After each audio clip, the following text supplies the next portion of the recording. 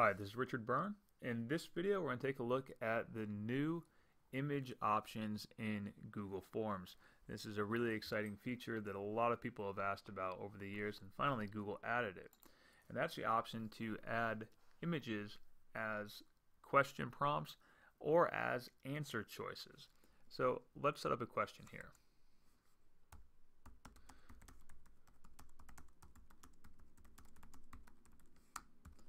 Now you can add your image right here as part of the question prompt. So let's say you want to have a diagram and you have kids answer questions about the diagram. You could do that.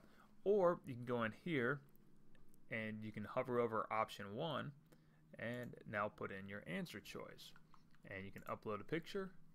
All right, so let's go and grab a picture here from my desktop. We'll put in that picture of an orange.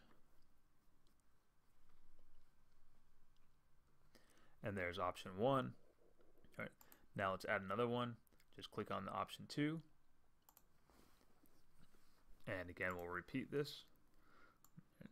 So we'll now put in another picture. There's a picture of the apple.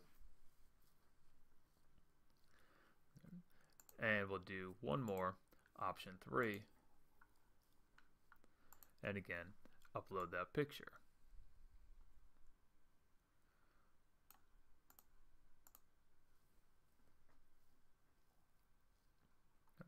Now, if you want to shuffle these around, just like any other Google form, you can just click and drag and shuffle your option choices.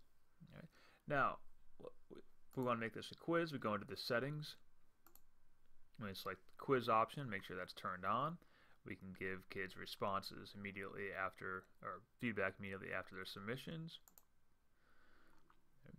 And let's set our answer key. And so that's our answer key. Okay. And let's give it a 5-point value. And we can even go in and put some feedback if we want to. And we might just say something like try again. And so there's my sample form. And now let's check it out and see how kids would see this. Okay. So I'll take that link there.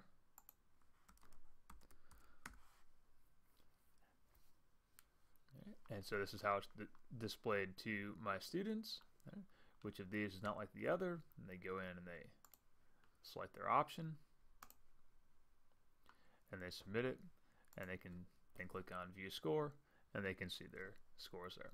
So that's how you can add images to your answer choices in the new version of Google Forms. For more tips and tricks like this, please check out freetech4teachers.com.